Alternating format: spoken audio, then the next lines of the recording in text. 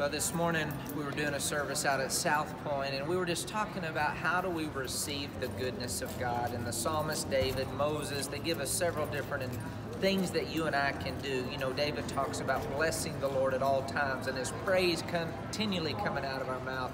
And then he says, come on in and taste and see that God is good. And later on in Psalms 27, he says to begin to expect to see the goodness of God in the land of the living. Are you expecting to see the goodness of God in your family, in your finances, in your physical body? You know, tonight at the Thomas and Mack Center with the contestants, I'll do a little session before they ride in for the grand entry, and that's what we're going to talk about is the power of expectation. Are you expecting to perform at your best? Are you expecting to know God more? Are you expecting to walk in His power and His Word? And are you expecting Him to go before you and open up opportunity for you to step through those doors and experience His presence like never before? Keep growing, keep going, keep expecting. God bless you guys.